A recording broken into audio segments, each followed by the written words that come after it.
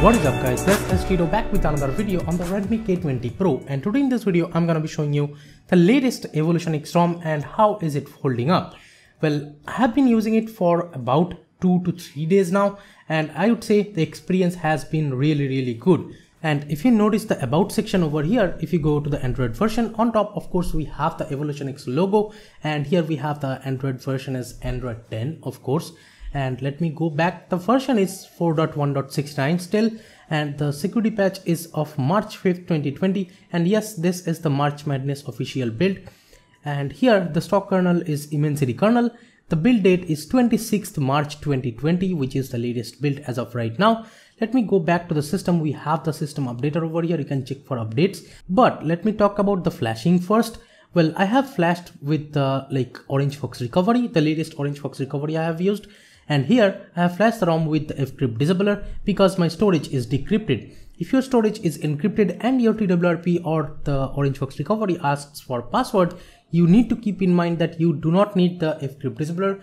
But if your Orange Fox recovery does not ask for password, then you need the fcrypt disabler to flash the ROM. And I have wiped cache Dalvik system data because I was on a different ROM, and then I flashed the latest build and it worked pretty great. And if you are still on the EvolutionX ROM, like the older builds, if you want to update, you just need to flash the latest build and fcrypt disabler and reboot. If you're on the same ROM, you do not need to wipe anything else. Now to the left of the home screen, we have the Google Now cards, and here the stock launcher is the Pixel launcher. Let me show you. Here is how the settings of the launcher looks like. And over here the app drawer and stuff is pretty fast. And one thing that I want to show you here is that yes, I have changed the refresh rate over here on this ROM, and as you can see, the FPS of the display right now is 72 FPS, or it is 72 Hertz. And yes, I have tried it earlier. The 72 Hz mod on the Android Q based ROMs was not really working, it was stuttery and stuff, but right now it is totally fixed and it has been working totally fine with this ROM and everything. If you're noticing these animations, yes, this is a 30 FPS video, so you cannot really differentiate, but yeah, I can totally differentiate about the smoothness of the ROM, and everything feels buttery smooth over here with the 72 Hz mod. And if you want to see the display refresh rate from the Iris 64 over here, and as you can see, the refresh rate is 72 Hz.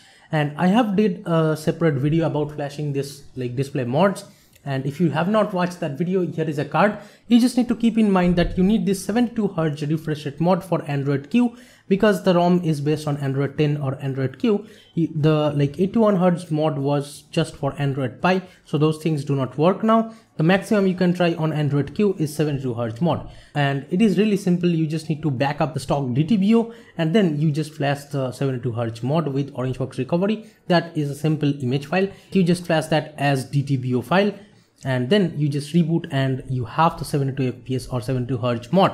So everything over here on the UI seems pretty smooth with the 72 Hz mod. I have no complaints regarding this refresh rate mod. Now let me show you the fingerprint scanner speed over here. Unlocked, did not unlock, now it did. Well, I would say one thing, that with the 60 Hz mod, the fingerprint scanner works a lot better. Now if you compare the 60 Hz and 72 Hz mod, the fingerprint scanner is a little bit weird with the 72 Hz mod. Sometimes it does not work, and as you can see, sometimes it does. Right now I do have the 72 Hz mod, so it is kind of unlocking in 2 tries mostly. I would say the fingerprint scanner will be 5 to 6% bad when compared to the 60 Hz mod, but most of the time I would say even with the 72 Hz mod, I can totally use the fingerprint scanner and it is totally fine. From the lock screen it is totally fine, but from the always on display sometimes you need 2 tries to unlock the device.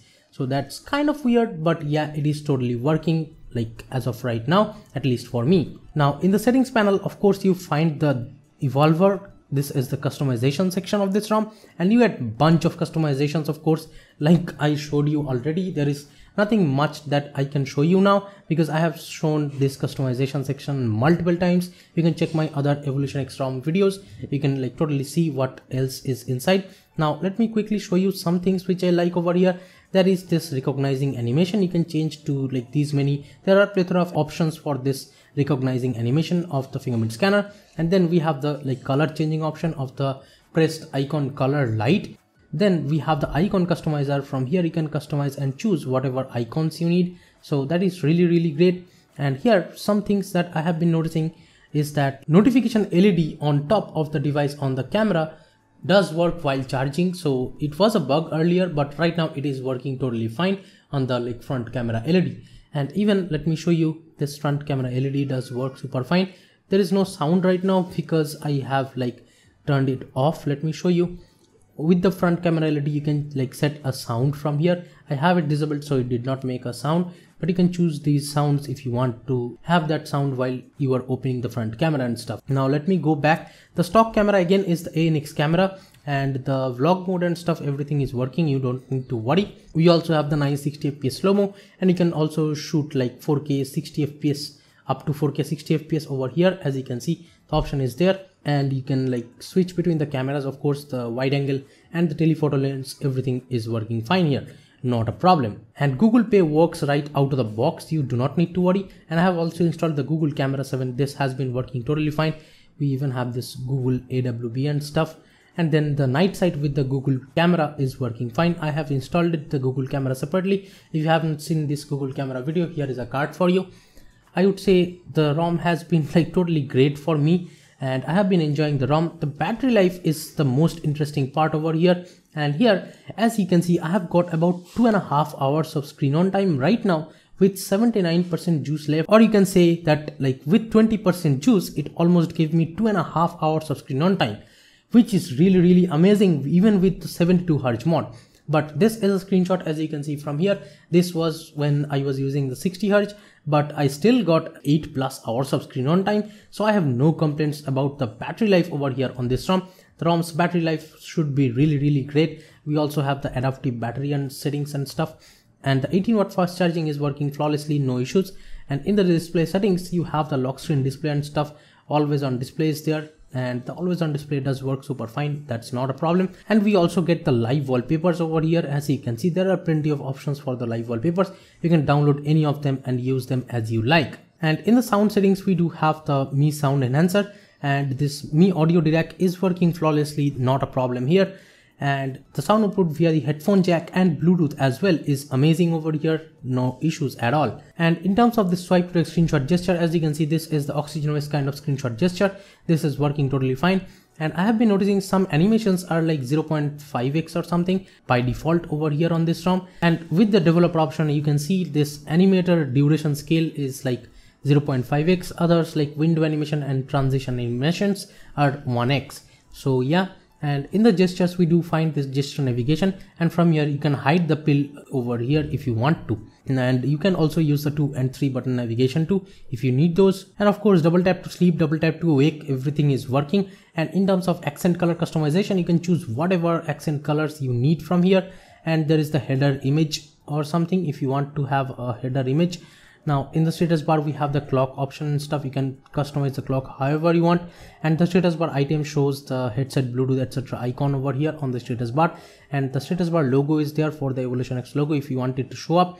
And the VoLTE icons are there. You can choose between these many VoLTE icons.